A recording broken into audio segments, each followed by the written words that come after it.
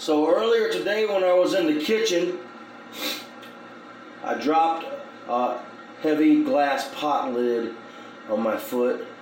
It kind of bounced off and rolled over on the floor.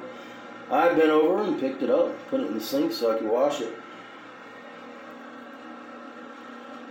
That's the mark it left on my foot. See that?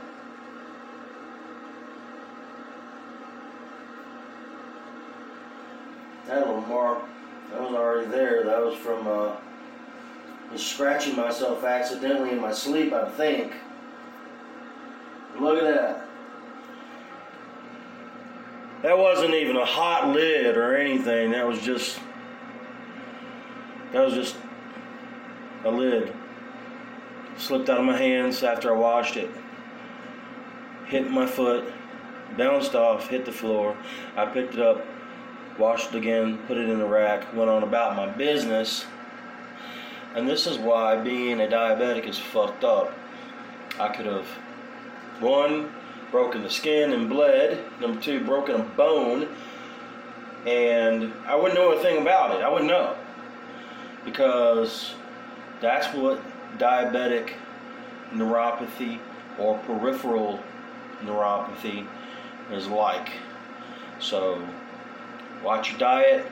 Don't let yourself get obese, because obesity leads to diabetes. And trust me, I know how hard it is. I've been dealing with obesity just about all my life. So don't fuck around. Don't get fat. Don't get diabetes. And remember, you don't get diabetes eating sugar. Plenty of people eat sugar and they don't get diabetes. But some people become obese quite easily from eating large amount of sugar and large amount of fat. That's where other people don't. If you're one of those people that gains weight really easily, in other words, gains fat, if you're one of those people that has a voracious appetite and you don't know why, and you're eating a lot of sugar, watch it. Because eating a lot of sugar leads to obesity. Okay? Obesity leads to diabetes. Okay? See how fucked up my feet are? Diabetes. Diabetes. Diabetes. Remember that part, die? You can die from this shit. Very easily. People do. Okay.